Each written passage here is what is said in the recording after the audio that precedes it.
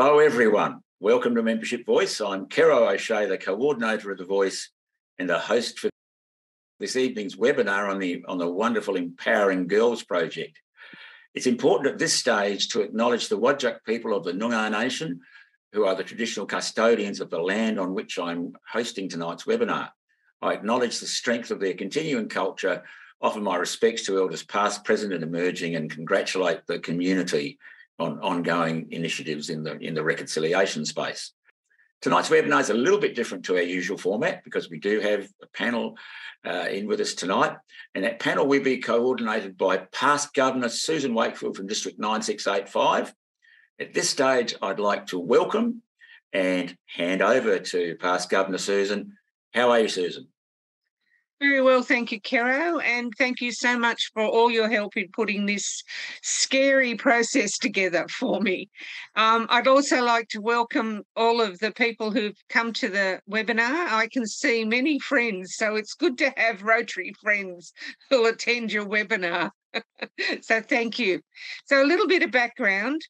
In the Rotary year just passed, then President Shekhar Mentor, one of his initiatives was empowering girls. And you understand that President Shekhar came from India and he has seen firsthand what inequality does for young women in his country.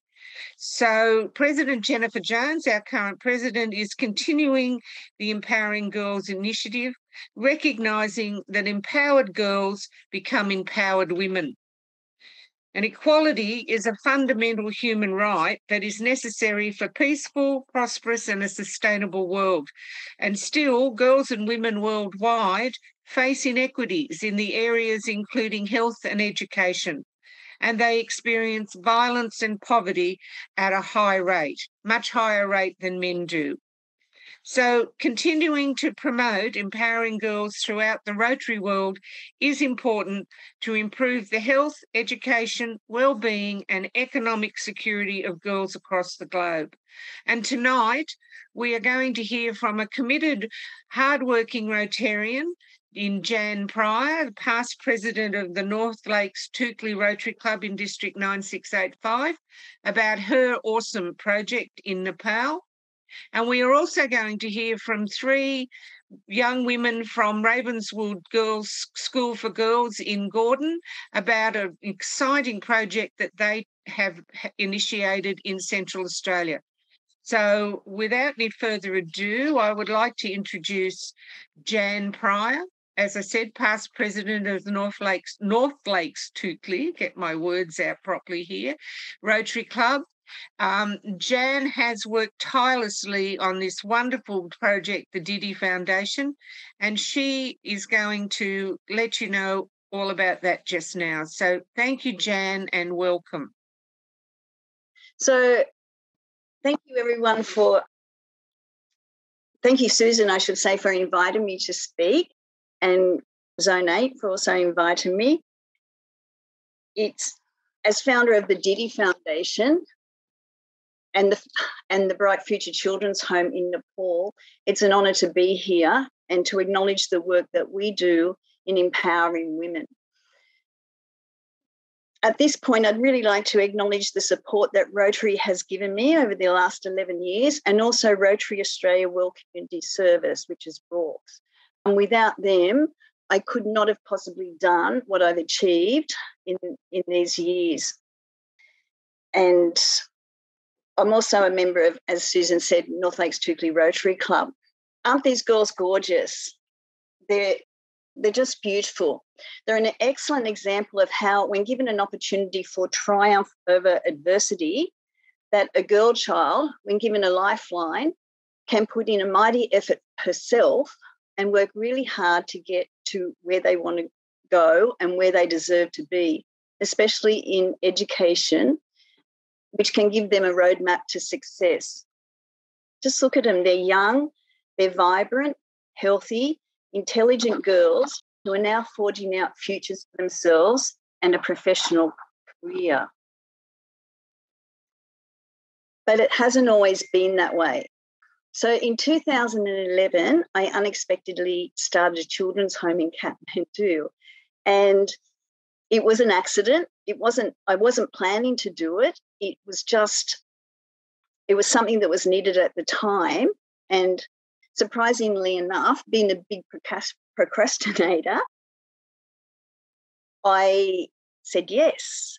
And so I wasn't here when my children arrived, but when they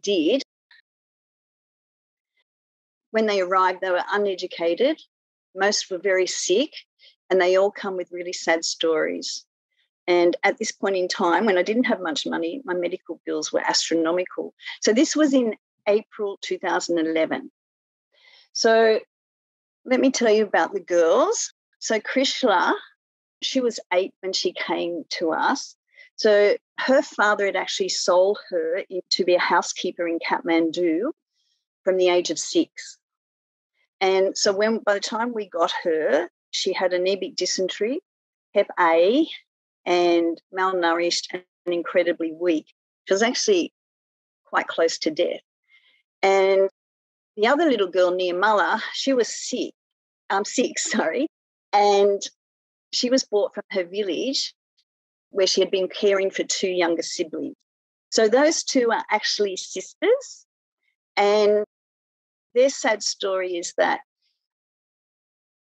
their father was an alcoholic and the mother had gone insane on the birth of the 10th daughter. And so on the birth of the 10th daughter, the father left because the mother had not given him a son. So she was insane. That's why Nirmala was raising the 2 younger children.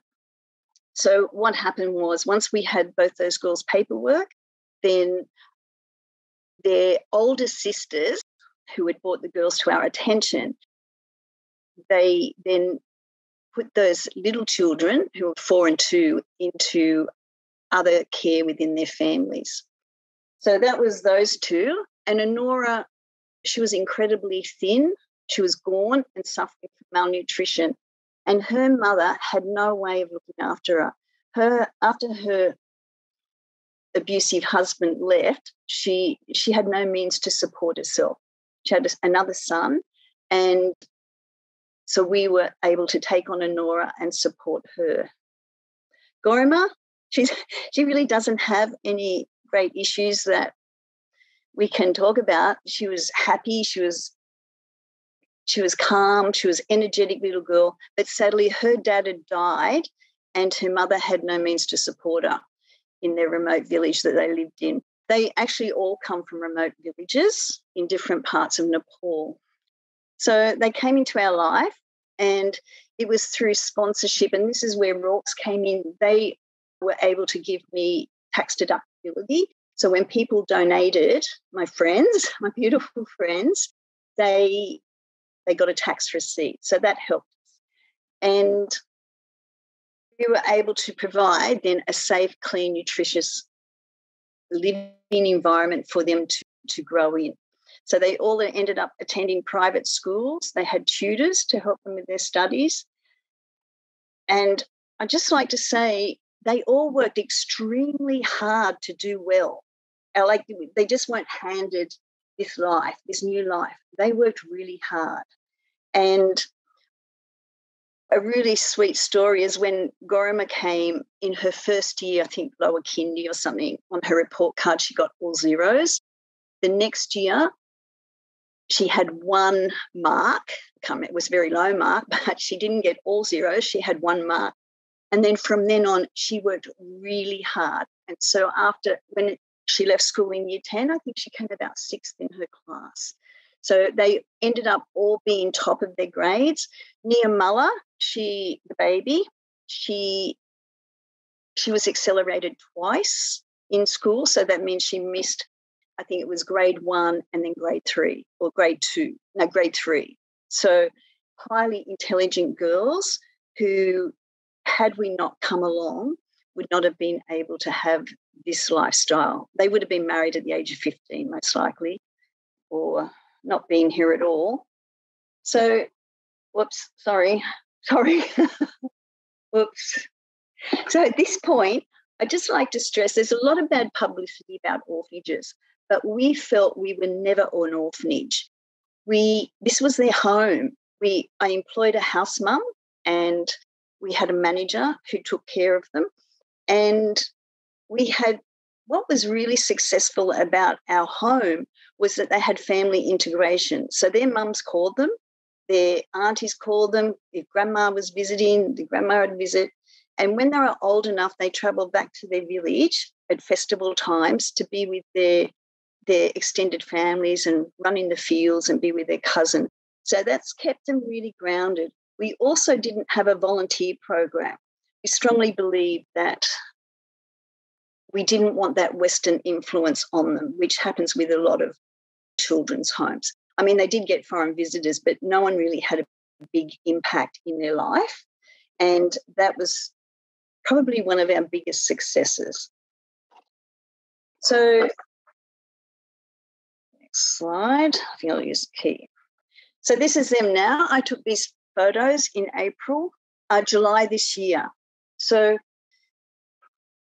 UNICEF states that the world's 600 million adolescent girls it's been shown that given the skills and the opportunities, they can be change makers, driving progress in their communities, in their lives and in their futures. And you can definitely tell by these images of how far our girls have come. So they're all studying in college. They're all working really hard.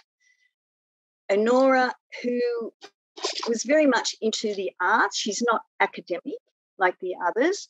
So she did finish quite well in Year 10, went on to do Year 11 and 12. And when I was there in July, I actually registered her into air hostessing course. And it's a bit of an illusion because that was just a little bit of space at the back of the classroom, for them to practice being air hostesses. She's the only one in her class that has applied for the international certificate, which we're hoping that she will end up an air hostess on an international airline. I'll just tell you about Enora too. In Nepal, there's a caste system, and so her name is Enora Sundas, and that means that her last name, she belongs to the lowest class persons. And so those people don't really have the opportunities that other people have. They're often very poor. And so we've sort of broken that cycle where she has reached this level of being an air hostess, which, even though she was a little bit of a naughty child, she's really proved that, you can achieve if you've been given the opportunity. So as I said, it was unexpected that I would start a children's home. And when I found out that they were supposed to be orphans, and when I found out that they had mothers, I was just absolutely mortified. And so therefore, once I understood the culture, I realised that certain women or women who were poor, if their husbands left or died, they had no way, they weren't educated, so they had no way to look after their children. So I decided then to start supporting women so that they didn't have to give up their children.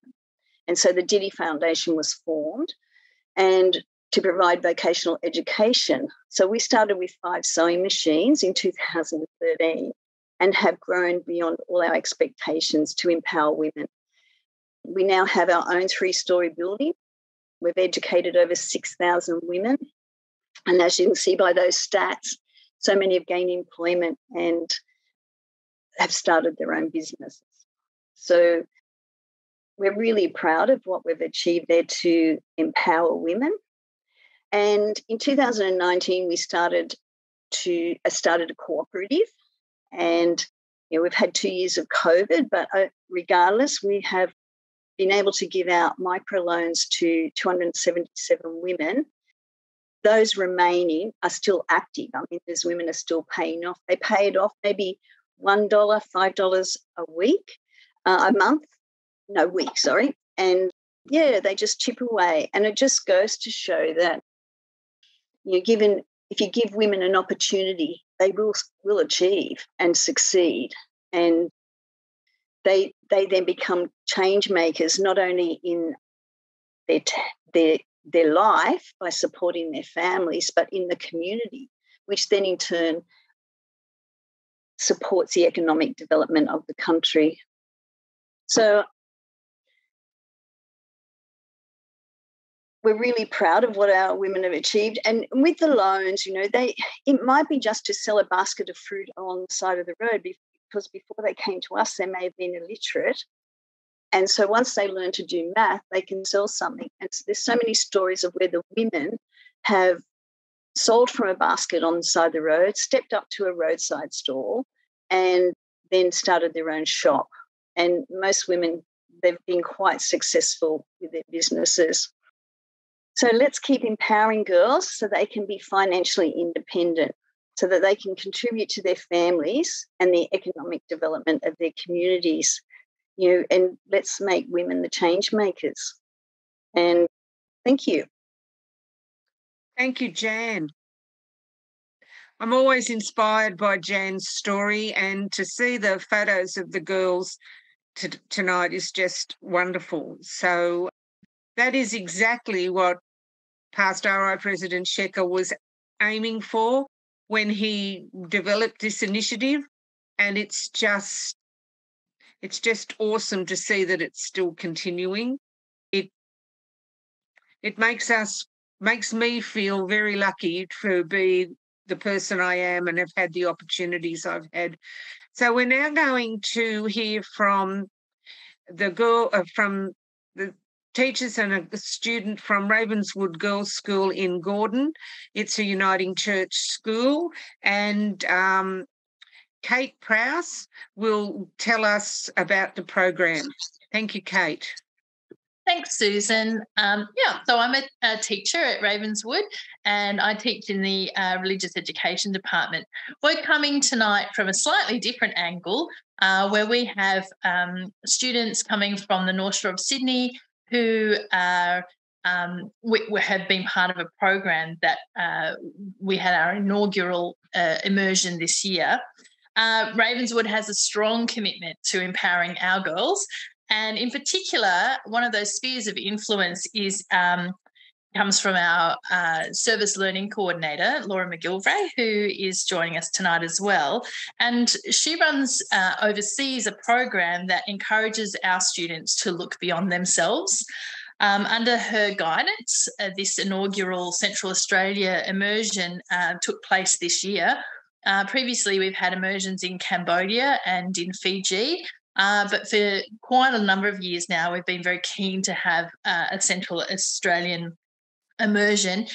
So we did that in partnership with a provider, Red Earth, and that came to life this year. As Susan said at the very beginning, empowering girls today means we're empowering our women of the future.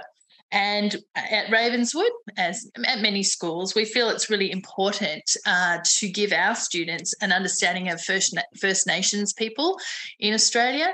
And as we move forward in this conversation that's been happening for 200 years, but is really coming to light and into its own, we feel very strongly about giving our students a voice and an understanding of what that looks like and what that means. And for many of our students who participated, they'd never been to Central Australia, so that in itself was a pretty eye-opening experience. But to have the opportunity to really spend time on country with traditional owners, I think was just such an extraordinary experience for them. I was fortunate enough to participate as a staff member, and for me personally, to see our girls come to life with their understanding it's such a privilege.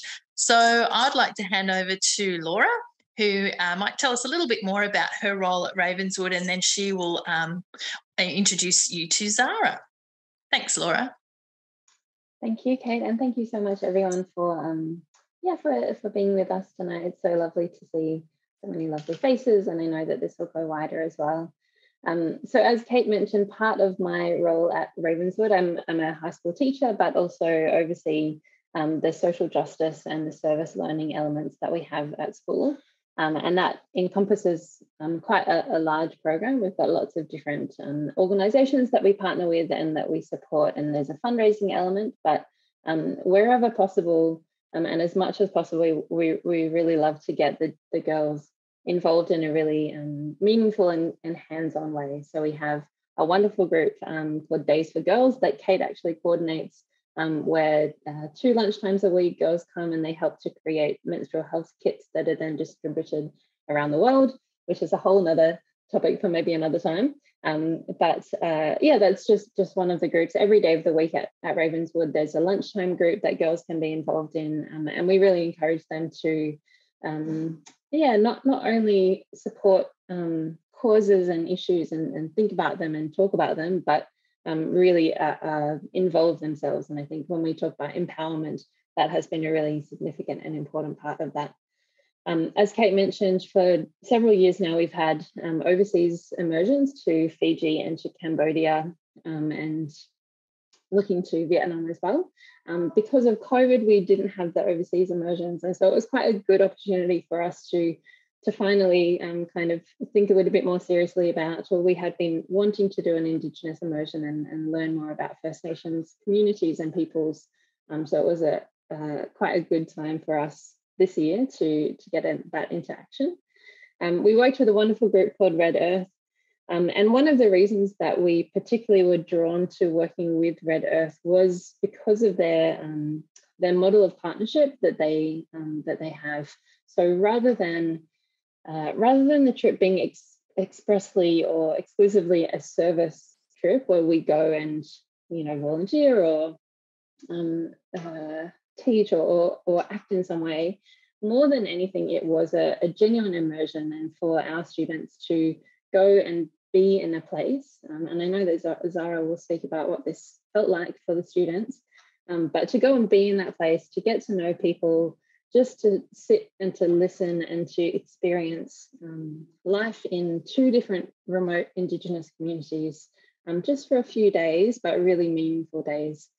So we really loved that approach that they took, and I know that you'll hear from Zara that the girls had a wonderful time. Kate was our primary leading teacher on that trip, which was really wonderful, and we had 16 year 11 students, so about 16, 17-year-olds. So Zara, I might pass over to you now. Zara is a year 11 or almost year 12 student at Ravenswood, one of our absolute superstars in every single way. But certainly we'll have some wonderful reflections of this trip. Thanks, Zara. Thanks for having me. I'd like to acknowledge that I'm presenting from the land of the Guringai people, and would like to acknowledge that this always was and always will be Aboriginal land. So before I kind of get into talking about the immersion, I'd like to just talk about this idea of empowerment a bit more. So to jump straight in, Google says that to empower means to give someone the authority or the power to do something. This suggests that empowerment is sort of determined by others or determined by external forces. And in some cases it is, in many cases. But I think we should also be asking ourselves, how can I empower myself? So I'd like to introduce sort of 3 steps or tools for empowerment that I try to carry with me and have been thinking about a lot since the immersion. These are showing and earning trust and respect, learning and being curious, and perseverance, or striving for goals in the face of challenges. These 3, or this toolkit, now bring me to my experience with Red Earth Immersion, because they are kind of where it originated for me in terms of my own thinking about this idea of empowerment and empowering ourselves. It's because of this trip that I've come to think about empowerment in the way that I do now. So going to the Northern Territory and getting to see Australia's incredible natural diversity was amazing. Thanks to this trip, I've now been to every state in Australia, but I think the NT was probably the most just completely different and removed from what we see in everyday life. And it was just something, it was amazing, something out of the paintings, but, there was something about kind of flying in over Darwin and seeing the colour of the water. And I know if you ask anyone on the trip, that was kind of one of the first things they'll mention as we were flying in, because, we were all kind of waking up. It was early morning and this water was just so blue. And it's just these memories that we all made together, these little details that sort of form the frame or the structure of these things that we've learned. We learned a lot throughout the immersion about native flora and fauna and different ways of living with the land. An example of this, I remember from one of the bushwalks we went on, where one of the guides told us about how First Nations people will burn areas of land which are overgrown or have too much, dead foliage, so that new growth can come through. And, they do this in a way where they kind of work with the land, and they listen to how far along the land is in this process and kind of work with it, and they don't try and control it. And I think this was one of the first points where I started to think more about how their lifestyle is so different to ours when they're able to work, and how much being respectful of other living things and respectful of the land that they live on can change the way that they kind of exist and the way that they, work amongst themselves as well. We visited 2 different homelands in the top end region. The first was called Nayu and the second was Mengen. And we also had one short stint in Catherine Gorge where we got to go on a boat river tour, which was incredible as well. We had the honour of being formally welcomed to country at both Nayu and Mengen, which, I think we were told that it was going to be an experience, but it was really an experience. They explained, so the first welcome to country was in the Daly River at Nayu, and what they did, they got us to walk into the water, and then they put some water on our heads and our stomachs, and they explained that it's your wisdom and your thought and your life. And as the water drips off you into the river, then it travels downstream, and the ancestors of that land then recognize you as being welcome, and you can always go back. And it was a similar thing at Mengen as well, where we had water on our heads. And I think that was a really incredible experience to kind of feel that welcome, because it suggested that, we can go back to those places on our own. We can take that initiative to go and explore. And that was, a moment of empowerment for us as a group as well, and kind of a moment where we really started to go, wow, this is really something else. We had the chance to visit ancient rock art sites. We sat with community elders, listened to stories, and dove for red ochre in a creek. And as you can see in the picture on the left on the slide there. And I could go on and on about all the things that we did, but I think it's the learning that happened through these activities that really gave this trip its significance. So the bond we formed as a group across the 10 days was something akin to a big family. We were with each other 24/7 and had so much fun, but we were also there for each other all the time. We lifted each other up, solved problems, trusted and encouraged each other, and learned to persevere. Without properly realizing it or consciously thinking about it, we empowered each other to do all these things, to learn, to ask these questions. And I think it's that natural bond, particularly among women and girls, that just kind of forms, because, when we all stand together, we just feel that we're stronger. And I think us all kind of standing together, we would sing Hamilton on the bus, or we would, all kind of help pack up the camp at night together. And it was just those little things that were really empowering, because we knew that we weren't doing it alone, we were doing it together. And then we could trust in each other that when it came to the bigger things, or when someone was homesick or that kind of thing, we would all be there to kind of lift each other up and help each other. So that was, I think, a really beautiful thing about the trip as well. The other invaluable part of this learning was everything going on around us. And this is where particularly the empowerment toolkit comes in that I mentioned before.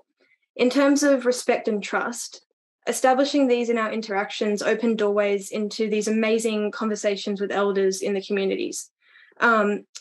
We heard stories about their lives. We heard stories about kind of the dynamics within the communities, how they differ from our own here in Sydney or in other parts of the world, obviously. And yeah, it was that we had to kind of form this bond of trust and respect with these people for them to open up and share their stories. You're not just going to kind of tell these things about yourself without feeling that the person receiving them is open-minded and respectful enough to receive them in a way that will kind of benefit both sides.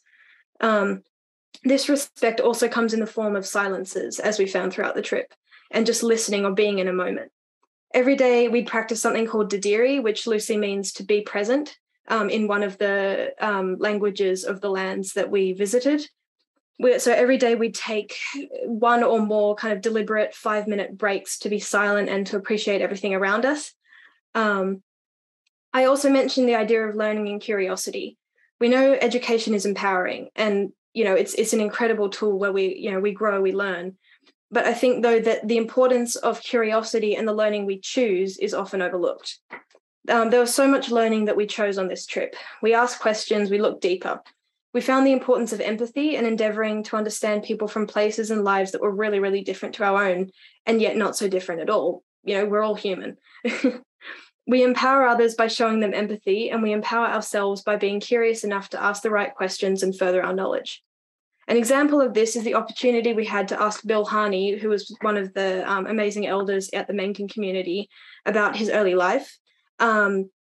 Another example is the chance that we got to kind of meet and hang out with the kids at both Nayu and Mengen and just kind of see how they were living and how they interacted with us and each other. And there was just this joy in both places that you wouldn't, I think we talked about it afterwards, where none of us had really expected it to be there as much as it was, because to our eyes, the people had so little in a material sense.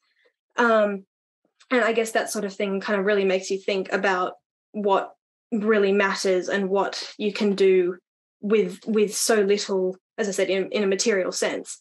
And then I know personally that's kind of, again, a point where I started to think more, well, how can I still be strong? How can I still do things that help people or that better something with so little? The third thing, as I mentioned in the toolkit, is perseverance. And perseverance in terms of this trip was demonstrated every day of the immersion. Perseverance is also quite nuanced, and it can appear on any scale, but is still equally important in any form. So we learned from Bill about something called the Wakefield Walk-Off, which was a strike led by Vincent Lingari, where the Aboriginal workers from Wakefield Station walked to the banks of the Victoria River to protest their poor pay and working conditions and the loss of their land. They stayed there for 7 years at the river and refused to go back until something changed. I think this is an absolutely incredible example of how perseverance and standing up for what you believe can cause positive change. A smaller example, but one no less important to us, is the perseverance of our own immersion group through the task of cleaning Bill's house, which was our service project or the thank you to the Menken community. It was quite a daunting task when we first started and a difficult day for many people, but we all encouraged and supported each other throughout and worked as a team to reach the goal. We were empowered by our success and the knowledge that we'd kind of pushed the limits of what we thought we could do. We all had to kind of, because physically it was a very daunting task because this house was respectfully quite dirty. But we all went in there with kind of this really positive attitude because we were getting towards the end of the trip and we wanted to make the most of everything we had. So, there was music playing and everyone was kind of making jokes and dancing around. And we got to the end of the day and we're like, wow, we did it. Look at what we did. So, yeah, that was a really amazing thing as well. Now, I know I'm possibly running out of time, so I'd like to end on a final thought. So often we listen because we believe we owe others silence and speak only when space is left for us. It becomes like a script: speak, pause, wait for the next opening. The immersion experience taught me, though, that we don't necessarily owe silence to others, but to ourselves. If we take the silences and use them to learn, then our voices will ring out that much clearer. Remember the toolkit. Let's be respectful and build trust. Let's dare to learn and be curious. And let's keep going even when we feel powerless. Don't just speak in the silences left by others. Listen, then raise your voice and call the attention that your words deserve. Take your turn and then leave space for others to follow. We're all writing stories as we go, whether unconsciously or otherwise. We deserve to feel empowered, to empower ourselves, to write the stories that reflect who we are and what we know we can do. Because we can do anything if we just pick up a pen. Thank you.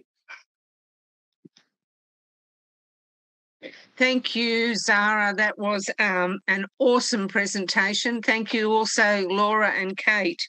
I really didn't know what to expect when I asked Kate if she could facilitate coming on to the webinar. And I'm glad my faith in her abilities hasn't wavered. So I would like to say that we were expecting 2 other presentations, which unfortunately haven't come through. I was particularly disappointed that the Homes for Hope in Suva, Fiji couldn't be presented tonight, but technical difficulties and other issues. But what I want to say is that this program, this Empowering Girls initiative of our RI presidents, is wide-ranging and not just aimed at looking at helping people in poorer situations than ours. I personally believe that in Australia and New Zealand, we have many opportunities to empower our young women in all sorts of ways, and the program of immersion from Ravenswood School just shows the value of doing that.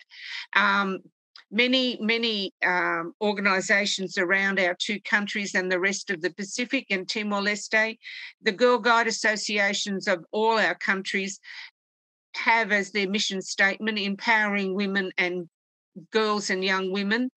And I've encouraged many clubs to reach out to their local guide districts and see what they can do to help those girls. In New South Wales, there's a program called Supporting and Linking Tradeswomen. Its initials are SALT, and they run workshops all around the state by taking tradeswomen, carpenters, electricians, mechanics, and they go into high schools and they run workshop sessions for the year 9 and 10 girls to show them that they don't have to just look at the female trades or the female jobs, nursing, teaching, veterinary nursing, and they give them a hands-on whole day of woodwork or mechanical whatever. I mean, I'm totally not a mechanical hands-on person apart from sewing and cooking, but this program is awesome. So if it comes to somewhere near you or you hear about it, see if you can support it. So, Kero, are there any questions? There certainly are, and No. there certainly are, and I think the first of them is for you, Susan, and it's come from Glenda Bryson in Bendigo. Over to you, please, Glenda.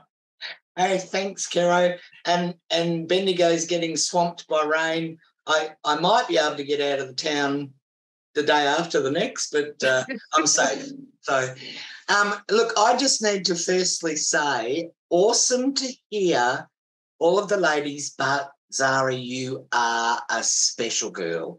You are going to go so far. I expect to see you up there as potentially our next Prime Minister.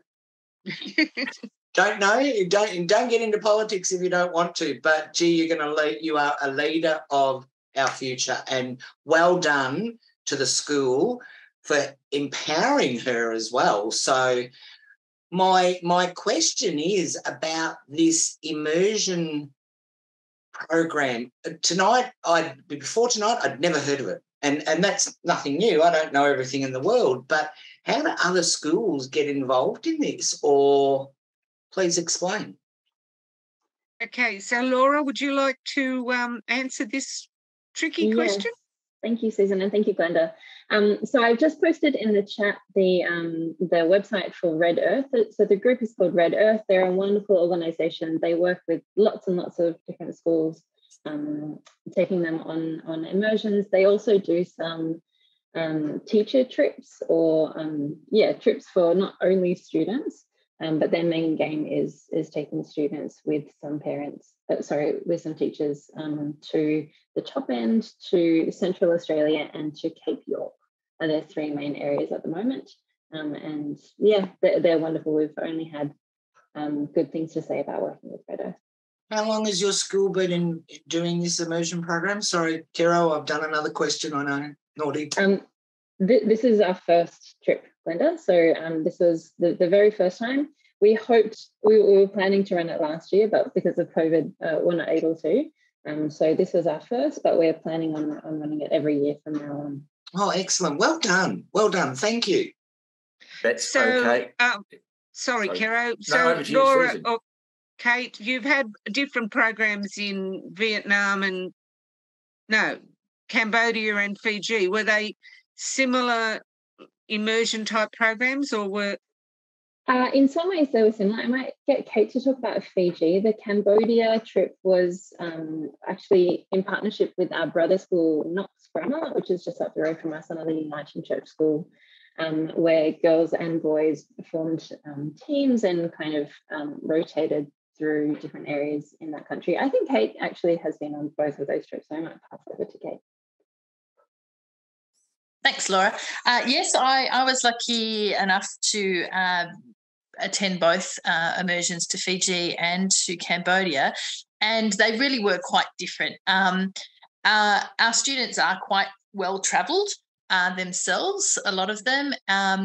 Cambodia sort of had this mystique to it, and the girls always thought that was a very interesting place to go, which it is.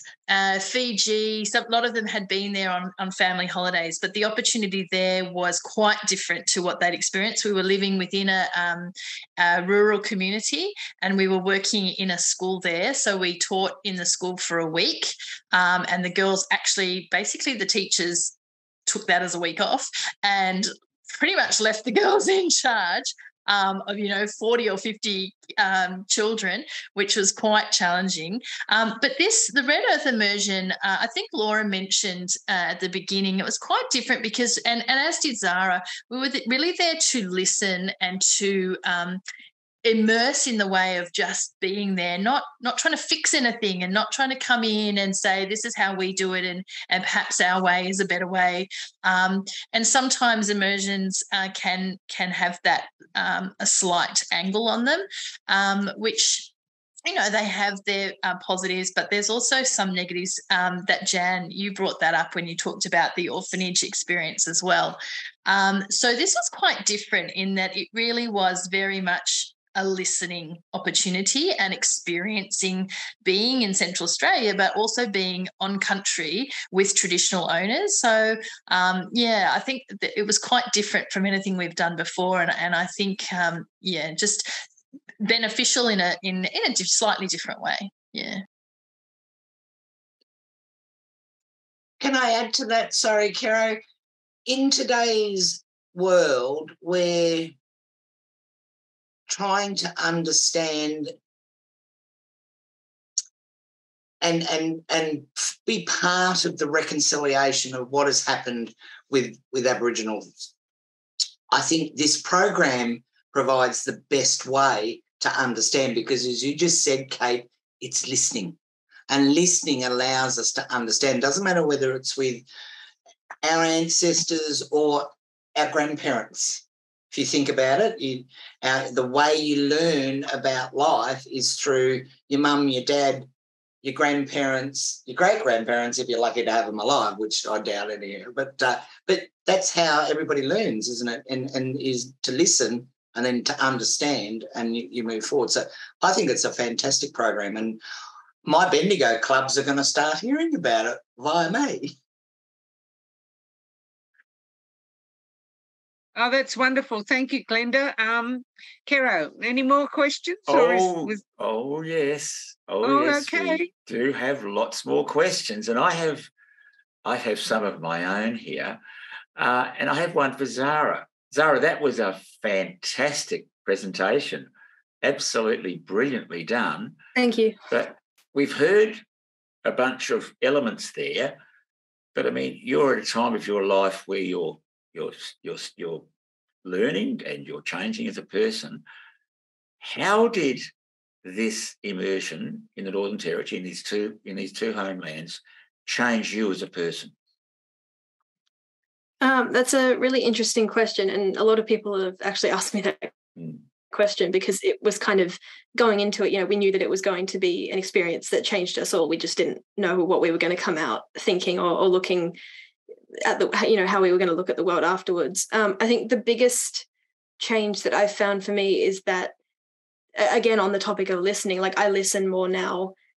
Well, I focus on listening more and I try to listen more because there's so much that we can learn, as I said, from listening to, you know, the elders of these communities, or listening to people's stories, and also just listening to silences, because it gives us time to think. So I think I try to speak a lot less unnecessarily and listen a lot more, I think, is the biggest thing. I've also kind of found a new respect for other people. And, you know, I didn't consider myself a judgmental person before, but I kind of realized that, like, people who you wouldn't necessarily think, oh, they could change the world, you know, you when you even just start up one conversation with someone, you're like, wow, you could go out there and do something, but I wouldn't have expected it. So I kind of have I would hope to say that I have a much more open mind, and I listen more, I think, are the biggest changes. Super. Wonderful. Okay, next, hit me with the next one, Kero. Okay, the next question is for Jan, and also an excellent presentation, Jan. I love the way you spoke from the heart, and you discussed things like your own circumstances on the way in and finances, that sort of thing. One of the things you touched on there that you said made a difference to the project was Rorks and the tax deductibility that comes from having a Rorks project. But what difference did it really make to your project overall, did Rorks and that tax deductibility make? What real difference did that make? Well, thanks for the question. Well, it attracted donors, you know, because, you know, when I first started, like, it was all unexpected, and I had money in the bank to do another project which fell through. So then I started the children's home with a sort of minimal budget.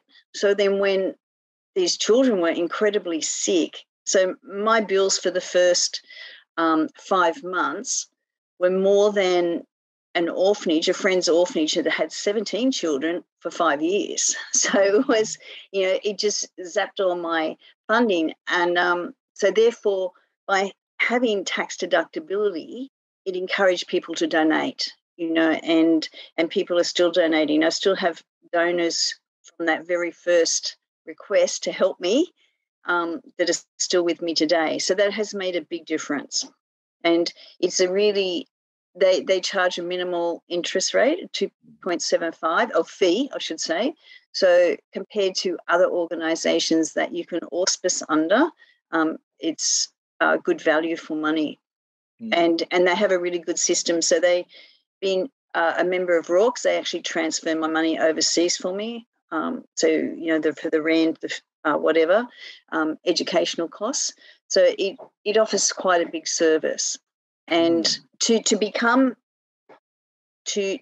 have a project under Rorks, I had to belong to a Rotary club. Yeah. And it's quite interesting. So then I joined Rotary to get the Rorks project. And it's amazing how many Rorks people joined Rotary just to be part of Rorks. I'd really like to find the statistics on that, because it's quite large. And so, yeah, currently I'm Rorks chair now. I sort of didn't expect to be, but it's all about saying yes, I suppose, like saying yes to Susan to speak. You can't say no to me. Yeah. a supplementary question there, Jan. And this one's a little harder perhaps to work out, but did you find that by getting onto Rorks and by having people donate via Rorks, that actually created another conversation, perhaps involving those people, that gave you more publicity, if you like, for your project? No, you sort of not had a really. rolling effect. Okay. No, I think they don't promote you at all. I don't know if I got the question right, but you know, my fundraising came from me and my promotion and my contacts, and it grew that way. So it didn't really, other than the tax deductibility, it sort of didn't really bring on any more supporters, except I think it gave me credibility. You know, when I first started, people were just putting money into my bank account. And then my family said, hey, you've got to stop this. It sounds a little bit criminal, or you could get into a bit of trouble here. So, they were a lifesaver in that way. But, so I think attaching that Rotary logo to my work. I think it gives me so much credibility, and I'm really proud of it. And with our Women's Centre, between Rorke's and Foundation, they actually then have funded a sustainable arm of my charity, and that is the Bakery Cafe, through district grants. And, having the tax deductibility with Rorke's and then the Rotary Foundation, we've been a great partner. Fantastic. Fantastic.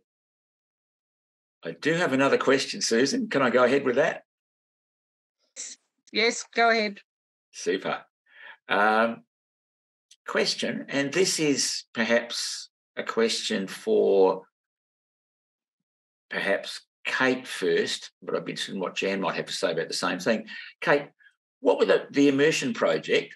It all sounds like it went really well. I'm not sure whether you or Laura is the best one to answer this. What sort of barriers or difficulties did you run into with the project? What was were there any unexpected issues in terms of participating? Well, I can't think of one just at the moment. I mean, COVID was probably our biggest barrier, and we were very conscious going into an Indigenous community that we had to be very careful with any sort of inkling that a student may have had COVID. In fact, we had quite a number of students. So we were actually going to take, I think the total was 23 students with us, but we had students at the very last minute come down with COVID who unfortunately were then not able to participate at the very last minute. But even that in itself, I think that understanding of the importance and the disparity between in the healthcare system for Indigenous people, I think that was it may be a barrier, but it actually was a great learning experience. And I think just what comes to mind, and Laura might be able to add to this, while we were away, we were in Niu, and the traditional owner there is Miriam Rose Unganmere Bauman, who you may know as the Senior Australian of the Year last year. And she was I was fangirling, I'm going to be honest. She is absolutely amazing. She's as amazing more amazing in real life as you can imagine. And you just feel like you're in the presence of somebody quite wise and awesome. But in the Niu community, there'd actually been some sorry business where one of the elders had died recently, and a lot of the families and the elders had left and had gone to another community for what had to happen.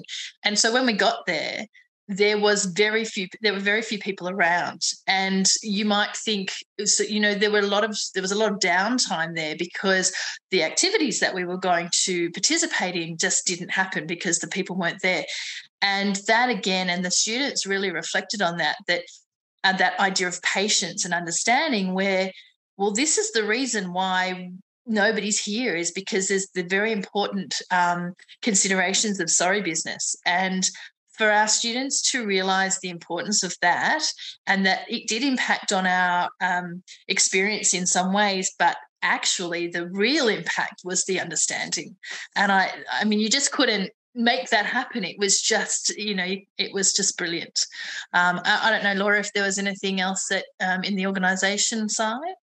Yeah, I think certainly COVID was a big one, and the particular restrictions or the risk management that we had was stricter than like government rules or state rules for that reason, that we were going into communities that were particularly vulnerable. And so being a close contact meant that some students couldn't travel, whereas, technically, legally, they could cross state borders, but that was something that the organisation had said, we want to be particularly careful. So that was a little bit tricky, but as Kate said, an important opportunity for us to share as a group to say, that might mean that we restrict some people, but we want to be so careful, and that's part of the way that we show respect is by having that extra level of safety and of being careful and respectful. Yeah, in terms of just on an organisational level, I suppose that there's always conversations around risk and how to manage risk and where there are parents' money involved and all of those things. But at the end of the day, the school was very supportive and could recognise, you know, the wonderful opportunity that this would be to our girls, not only as students and individuals themselves, but, you know, Zara is now part of a cohort that they are now the oldest students in the school. They are the leaders of the school, and to have 16 young women who have gone through this experience who are now in leadership positions in our school, we can imagine the enormous blessing that is to us as a school as well. Fantastic. Thanks, Laura. Susan, we're coming up on the hour now. So did you want to summarise what's been a great presentation? Thank you, Kero. I would like to summarise. I'd like to really thank the Ravenswood team for coming on board. I hope that the Rotarians present think that it was, as I think, it's the most valuable presentation, and it really showed us that you can empower young women in all sorts of ways, not just by providing them with basic health and education and menstrual health products, but we can empower them through the quality of their education and the programs that you provide them with. I hesitate to say that maybe if Glenda is looking at providing information to schools in Bendigo, that maybe the Bendigo clubs might help fund some of this program, I'm sure. But I would like to say to Zara that I have heard lots of young women speak over many, many years, and you blew me away. You're absolutely awesome. And your toolkit, I think we could all take a great deal out of that toolkit. You're almost making me want to cry. I'm just so impressed. And so what I'd like to say is, while I am disappointed that two of our presenters weren't able to be part of tonight, I think it achieved what I wanted it to achieve. And hopefully those people who watch this recording later on will have the same feeling.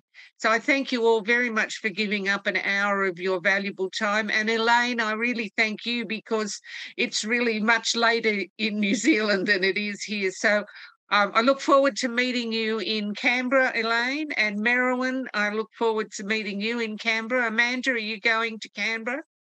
Great. So thank you all very much. And a big thank you to Kero, because this wouldn't have happened without him. I am an illiterate idiot as far as computer stuff goes. And without his help and assistance, we wouldn't have had it. So thank you very, very much. Thank you, Susan. Now, hang on. Now, we have a little tradition here. Everybody turn your microphones on, please. This is where we do the thunderous applause theme for this group of wonderful people who've given us a great presentation tonight. Okay, let's big round of applause, folks.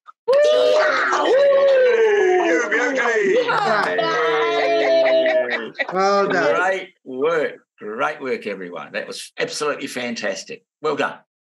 Thank you. Thanks, Kero. I really, really appreciate what you did. Thank you. Good night. Good night, everyone. Thank you. Thanks, Susan. It was great.